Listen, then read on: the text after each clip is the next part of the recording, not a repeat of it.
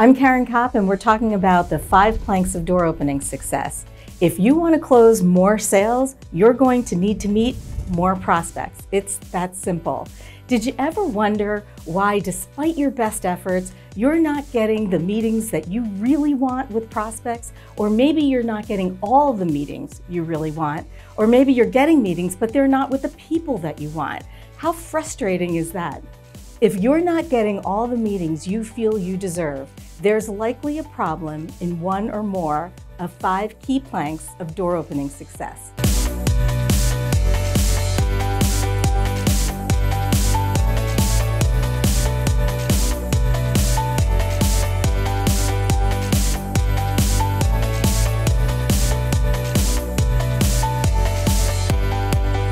Today we're going to talk about what those planks are, and I'm going to tell you what our door openers do to land the important meetings for our clients.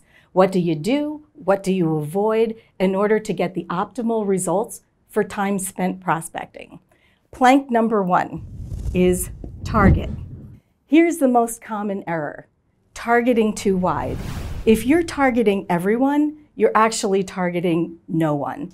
What can you do to reduce the universe of prospects so that you could focus on only those who are more likely to say yes sooner to the meeting and yes sooner to the sale? So there are filters like size of company, level of decision maker, geography, industry niche, and that list goes on. But there are 3 additional filters that we use in order to narrow the playing field down to get to those people who will say yes sooner.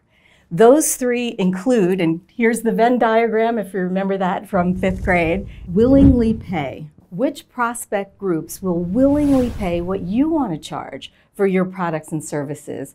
Some buyers are just going to buy on price. So how much more efficient would you be if you didn't even talk to them when you're prospecting, but only spoke to the people who are more likely to pay what you want to charge?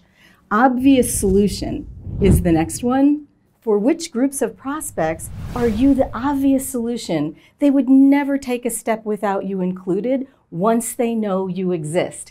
And the last one is urgency. Which groups of prospects are going to feel more urgency around taking that meeting with you and then taking the next steps to make a decision? There are some prospects out there who are not going to make decisions in the time frame that you are going to find acceptable. What if you didn't include those in your prospecting? Find out what factors create urgency and focus on those prospects. And when you have these 3 factors, you are going to be focused on your sweet spot. Here's something to remember. Just because your current clients are your current clients does not mean that they are your best prospects, especially for those companies who have grown by referral. You may be able to sell bigger deals. You may be able to sell more profitable deals. So take a look at what's out there and don't necessarily replicate your current customers when you're deciding on your strategy for targeting. Plank 2 is message.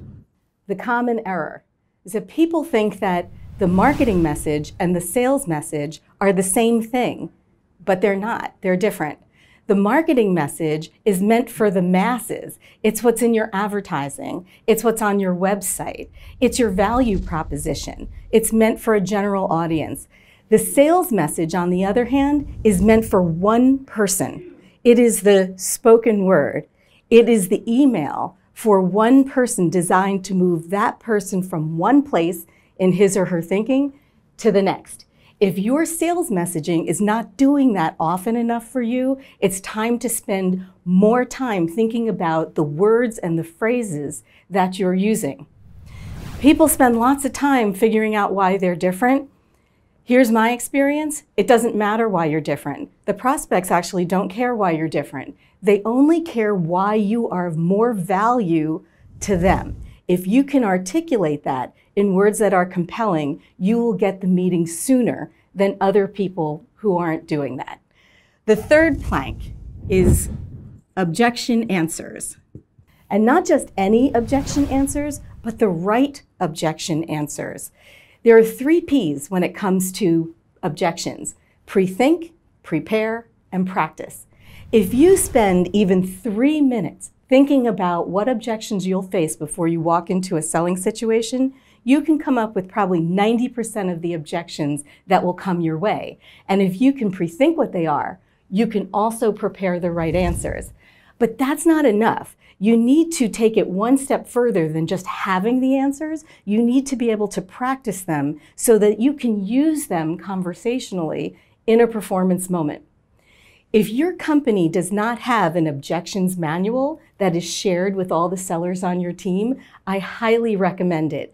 You can go to our blog at koppconsultingusa.com, K-O-P-P consultingusa.com, and download a one-sheet that gives you all the steps of how to make that objections manual. Last point on objections. It's not always the objection you hear, which is the objection you're facing. It's important to be able to ask questions to pick out which objection it is, so you make sure to use the right answer to get to the next step. Plank 4, the right door opener. Many people know the difference between the hunters and the farmers. The farmers grow the business and the hunters find the business. Here's the common error. What many don't know is that within the world of hunter salespeople, there are different kinds of hunters. There are those who are great at going on the meetings and closing the sales. In our world, we call them the closers. There are others who are intuitively great, got it in their DNA, to open up new conversations with people they don't know, whether it's through cold calling, warm calling, networking, conferences, trade shows. They just have it in their DNA and they want to do this part of the job. We call them the openers. If you are a salesperson who's responsible for both opening and closing, and you consider yourself a closer, it's probably hard for you to sit there and get the opening done. Here are a couple tips for you. Block time on your calendar to make sure that you're making room for opening, and don't let anything else get in the way. Hammer away at that list of prospects.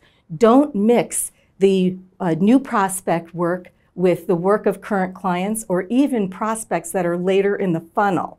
There is a flow and a cadence to prospecting, and you want to make sure to protect that time.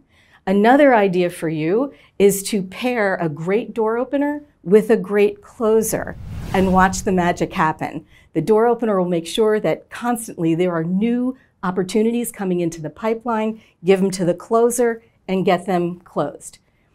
So you see, here we are on this chasm, and the bridge is almost all the way across, but there's one plank that's missing. So if somebody were to step on this bridge, it's going to fall in. You need all 5 planks in order to get optimal results, to get the doors open, and to get to those bags of cash. So here is the last plank that we need, which is the right execution. By right execution, I mean the right amount of time is spent by the right person doing the right activities. If you have time, let's say on a Friday, and you say, okay, Friday I have 4 hours and I'm going to make a bunch of prospect calls, I'm all excited to get that done, but then you get busy and you don't come back to that list again, you might as well not call them in the first place. So the very first piece is making sure that you're spending enough time. The next is making sure that enough time is spent doing the right activities. Here are a couple tips for you. Voicemail, email in combination. Very important. Email alone is not going to do it. Voicemail alone is not going to do it. Email, voicemail in combination. You cannot use the same message more than once. You must vary the message and deepen it over time. Don't try to get around the assistants, enlist their support. They can be very helpful if you let them be. If you've tried several weeks or a couple of months to reach somebody, voicemail, email, your message is of value, not getting anywhere, you can send an email that says, knowing how busy you are, I thought I would pick a time and see if this works for you. Please expect a calendar invite from me. If the time doesn't work, propose another. But you can't do that on the first try. That's after several attempts.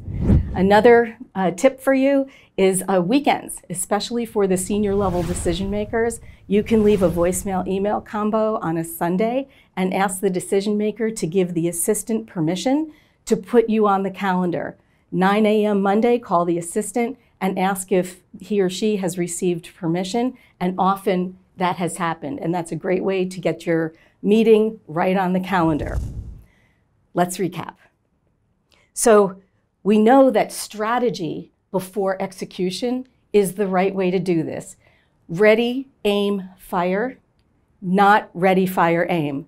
Just because you have great information and great contacts does not mean that you're going to get the meeting unless you select the exact right prospects, have the exact spot-on message, spot-on answers for objections, have the right person doing the work.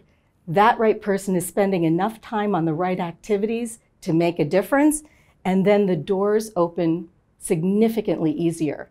5 planks of door opening success.